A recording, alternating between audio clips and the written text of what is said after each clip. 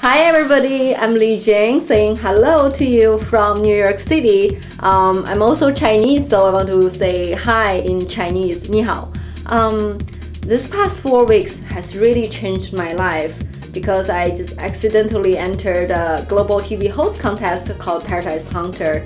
Since then, I've received an overwhelming amount of support from all over the world, and I've been voted number 1, top 2 in America, and top 4 in the world. I've received more than 11,000 votes from all over the world, and my voting link has been shared on Facebook for more than 1,100 times, which is almost like 10 million visitors website. As the only Asian in the current world's top 50 and the only minorities in the world's top 20, I also want to ask some of the most powerful women in the world about their success advice and what's their strategy for me to win this contest.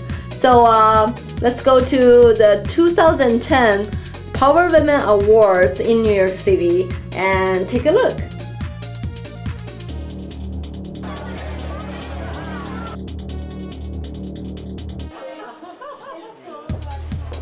So I'm here with Andrea Mitchell and my idol and a great journalist. So sweet, thank you. Oh, Andrea, and we both work for NBC before. The contest called Paradise Hunter.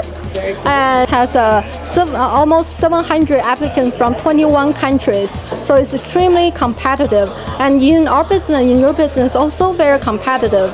How do you stand out of so many competitors? You always have to just do more homework and work harder. I mean, that's the way, and always accept assignments even when you don't expect, even the smallest special to come. The smallest assignment, you never know how it's going to turn out. Great. Thank you so nice much. to meet you. Nice to see you. Thank you. Thank you so much for having your support. I work hard like you. Congratulations. Good luck. We're both immigrants. I'm from China and I'm from Slovenia. yes. And I'm also in middle of a contest called global TV contest called Paradise Hunter. And right now I'm the only Asian woman in world's top 50. So I wanted to hear from you, another successful immigrant. What's your advice in order to be successful in a very competitive environment? Work hard, don't give up, and listen yourself. Be yourself, and go ahead. Just don't give up. Thank you. Thank you. You too. So beautiful.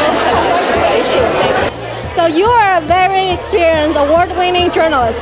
What's your advice for me to win this contest? You got to work your ass off, I mean, you've got to really go for it and put everything against it. I think, find a plan, pursue it, stick to it, and don't worry about what anybody says.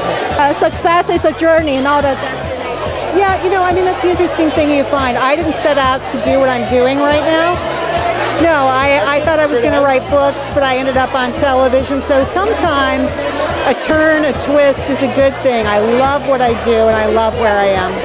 The first person who tells you no, don't listen to them. You've just got to keep on working at it and trying. I think the women I see who do so well, they're always very incented to follow their own dream.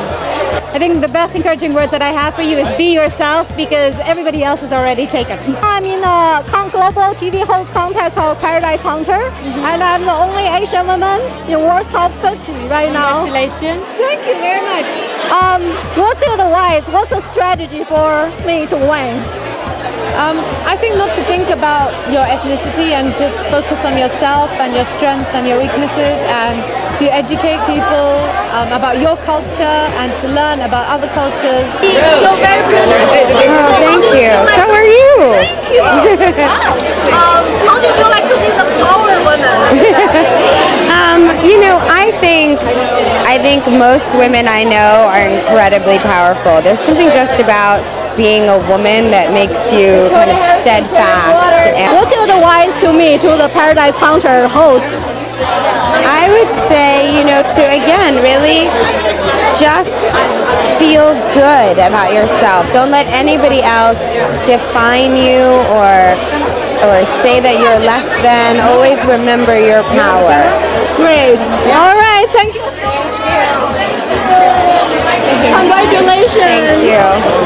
Good luck. Thank you. And I'm the only Asian woman voted top 50 in the world so far. Congratulations. Thank you. I mean, take advantage of your strengths, really figure out, promote your strengths, and really highlight what the differences you have with everybody else who's competing. What makes you different? What makes you unique from everybody else? You know, in the Asian culture, also it's like very like humble. You know, not to like stand out and present you. But this contest is almost like the opposite of Asian culture. Especially when it comes to Asian women. Yes. I know.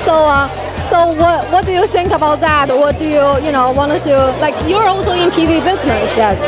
Yeah, it's hard. I mean, I remember when I first started off, as a little kid, I was very shy. I stood in the back of the room. I wanted to sit in the back of the room in the class. I never raised my hand. I never spoke up.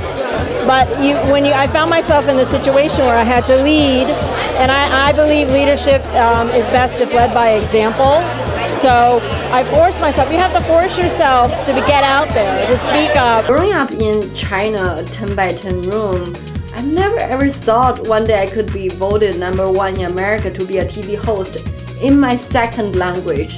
So this is not just a dream job, but also a journey I wanted to share with everybody and to inspire others to follow their dreams, because if I can do this, you can see your dream is possible as well.